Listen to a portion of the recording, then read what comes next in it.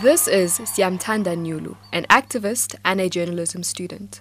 Being a radical activist, I think that you are willing to sacrifice. You sacrifice your body, sacrifice your emotional health, like sacrifice your physical health, because there was days when during the protest that I didn't eat. You know, I didn't go to the dining halls. I was just sitting here singing and all that stuff. There were times where I would sleep at Uhuru, like sleep and then wake up, check social media, what's going on.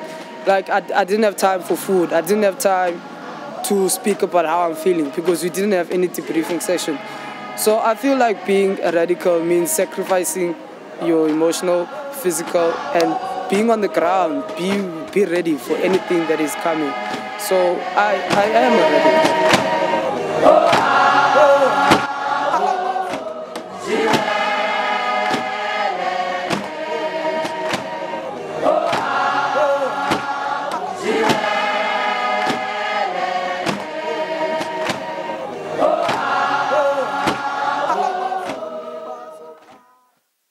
A lot was said and shared on the web during the Fees Must Fall protest, the motto being, "The revolution shall be tweeted."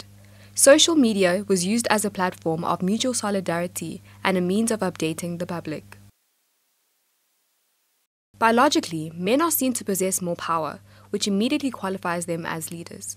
We have become accustomed to men taking the forefront in protest action, but in 2015, we saw a change where women have assumed the role of leaders.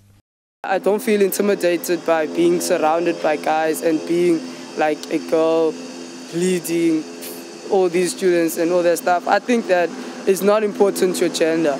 What is important is what you're saying to the people and how the people are going to interpret it to benefit all of us who is affected by it. According to Sia, people at the forefront of any movement should be those affected by it, regardless of gender and sexual orientation.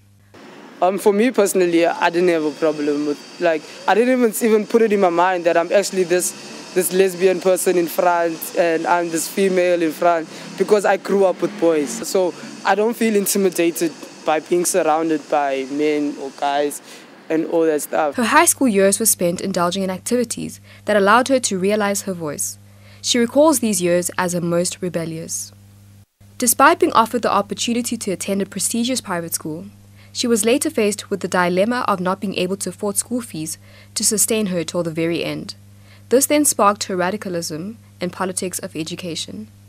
Nyulu shows no sign of backing out. Her fighting spirit will forever be activated. The fight is not over here. We can't say that we are done protesting.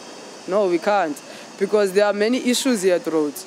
And I feel like what works with Rhodes is protesting. There's more to come.